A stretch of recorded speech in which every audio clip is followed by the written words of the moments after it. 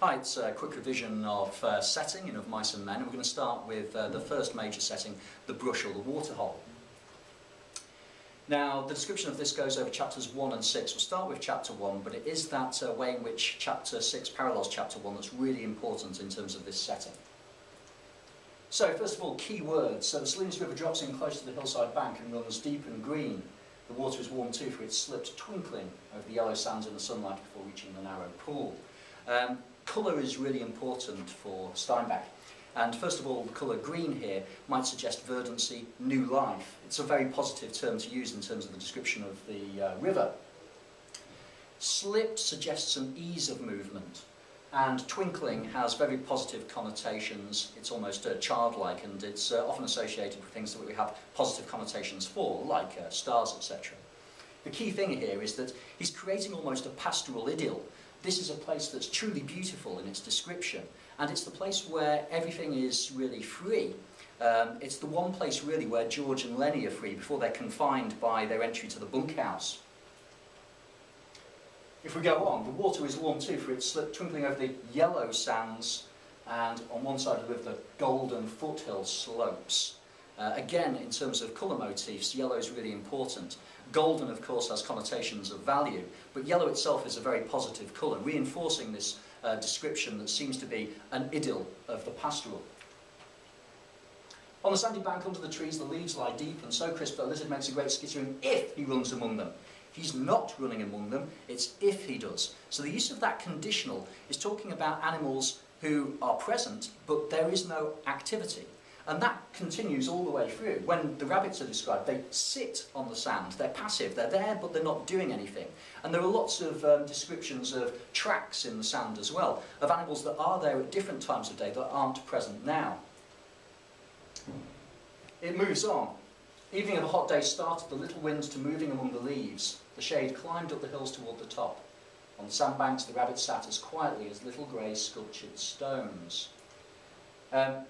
The rabbits conveyed through this simile of little grey sculptured stones, again reinforcing their inactivity. They don't move, they're present, but they're essentially lifeless. Not in a negative way at this point, you know, it's almost as if they're art, but they certainly don't move, and the adverb quietly just reinforces their kind of lack of presence. Now if we move into chapter 6, we see that what we have here is narrative symmetry. The description of the setting from chapter 1 is continued in chapter 6, so we get this sense in which there are parallels being drawn, just as there are parallels between things like Candy's dog and Lenny. We get this sense of circularity, as if what's happened once will happen again. There's a real sense of fate, and that's conveyed through this setting. It's again the deep green pool, reminding us of the chapter 1 description. It's still in the late afternoon, same time of day, and there's still that passivity. It's still.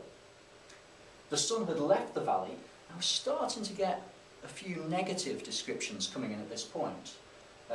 Even though there's pleasant shade, and the sun is described as rosy on the mountains, which is essentially a positive word, even the word rosy has connotations that could be linked to blood, and given that we know that Curly's wife has been killed and that Lenny is about to meet his fate as well, it's an appropriate term to have a slightly negative connotation for. But it's when we get to the description of the animals now, which have ceased being passive and are very much active, that we really get the sense of change. A water snake glided smoothly up the pool, twisting its periscope head from side to side. Now, obviously in terms of the image, you've got the sense of the snake's head sticking out of the water in the same way that a submarine's periscope sticks out of the water. But the crucial thing here is that the semantic field of weaponry is being used. It's the same with the heron. In terms of the verb, a silent head and beak lanced down. This head and beak is compared to the lance of a knight. Again, a weapon used to kill. So that semantic field of weaponry, of death, is being applied to the animals. And when we think that things like Lenny is constantly compared to an animal, we can see that the link between animals and death is going to have application to Lenny and the other characters as well. What we get here is a sense of survival of the fittest. That one animal that might be regarded as quite threatening is being consumed, killed, by something greater than itself. I would argue that we're almost dealing with the greater thing being American society, that's consuming, that's killing the weaker individuals within it. In this case, Lenny. It may be interesting that it's a little snake, and when we remember that Lenny's surname is Small, could the comparison between the snake and Lenny be relatively clear? We have again the wind, but this time rather than it being that little wind, it's a far rush of wind sounded and a gust drove through the tops of the trees. The real sense of power here and tension and a change being created.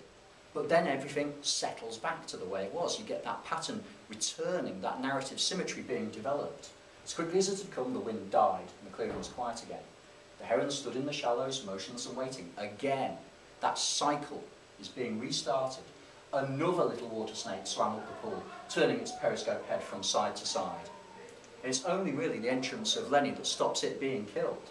Once again, the connection between Lenny and the snake's fate is being established by Steinbeck. And finally, the light climbed on out of the valley, and as it went, the tops of the mountains seemed to blaze with increasing brightness. There seems to be in the blaze this idea of something quite powerful, emotionally turbulent being foregrounded. And then we're going to get the incident with Lenny and George.